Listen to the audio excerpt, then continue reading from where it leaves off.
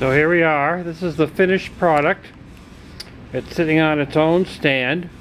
I rerouted the wires from the top shaft down to the bottom shaft so that they came out from the bottom. I've reassembled the unit completely. So I basically epoxied in the all the magnets, and then I epoxied the cover down because my screws hit the screws are going to hit the magnets, which was something I didn't really plan for. But so I've epoxied the lid down, and I've also epoxied the seam going through it.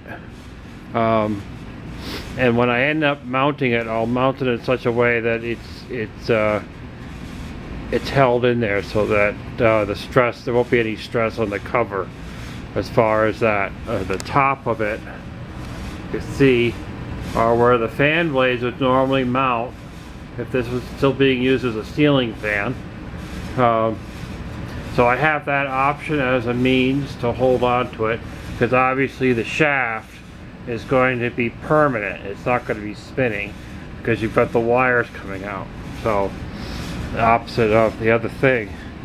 So over here I have the meter set up, and I've been able to get voltage by just manually rotating this thing. So if I had a pair of blades on this thing, or a set of blades, not a pair, but then I would be able to generate some electricity, or use for some other method of turning it, which it actually is probably going to go on a vertical windmill.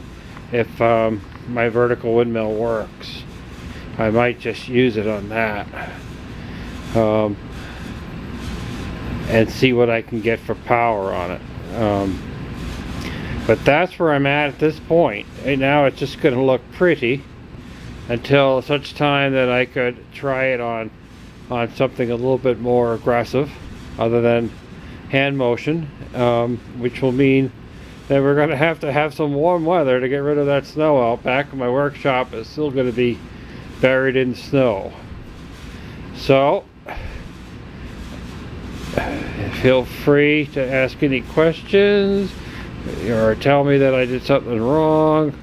I'm all ears. And Happy New Year.